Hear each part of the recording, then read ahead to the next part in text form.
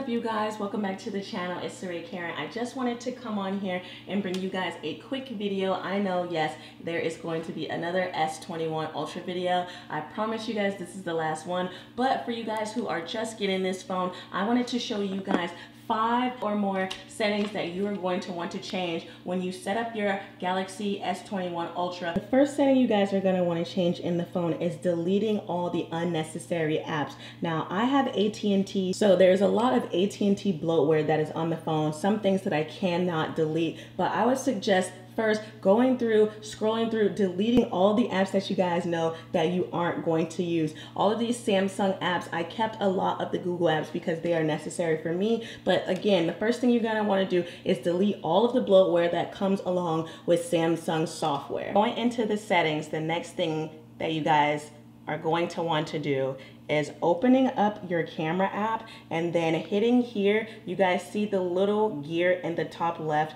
Hit that button and then you can see all of the settings that Samsung allows you guys to change. For me, I scrolled all the way down and then I went to advanced settings for recording options. So I hit into there and then I put on high efficiency videos because again, I am shooting a video for you guys. If it's not up already, I am shooting a video on this phone for you guys. And then when you open up the settings in the camera app, you have all of the settings here. So a few of the things that I changed is video stabilization. I turned that on, and if you're using this phone in your everyday life, that's something that you guys are gonna wanna turn on as well, just to take out the shakiness that you would get. Naturally, I'm a nervous person, so my hand tends to shake a little more. So you're gonna wanna put on that video stabilization just so that you guys are getting the most stable videos possible when you're out there shooting. Auto HDR, I turned that on because I wanna capture more details in my video and my pictures, so that's what you're gonna wanna have on.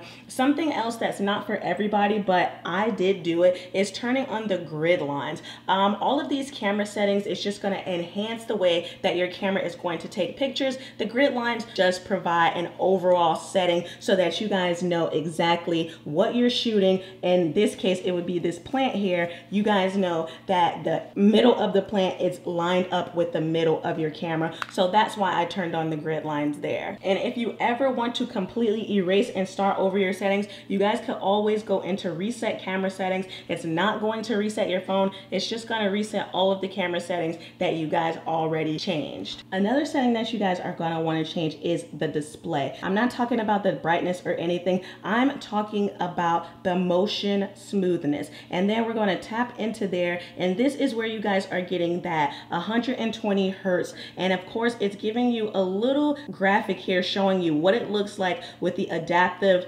basis compared to what it looks like with the standard. And I'm going to go and show you guys right now on my Twitter feed. I'm going to just go here and show you guys me scrolling, and you can just see how smooth the scrolling is. You're not really getting any stops, any hatching. It's just a complete smooth scroll. So that's really nice, but be mindful when you do turn on that adaptive setting, it is going to consume a little bit more of your battery life. Another important change you guys are going to want to make is changing your screen resolution to 1440. Now, I would not recommend keeping it on this forever, but if you guys are just opening up your phone, it is something fun to see. And of course, Samsung gives you guys another graphic just showing you exactly how the difference is compared to HD+, FHD+, WQHD+. And I like having it on the 1440 display resolution just because everything is a lot more clear. So you guys, again, you're not going to want to keep it on that forever if you're worried about battery life, but it is a fun setting to change. Give it about a week, see how your battery is responding to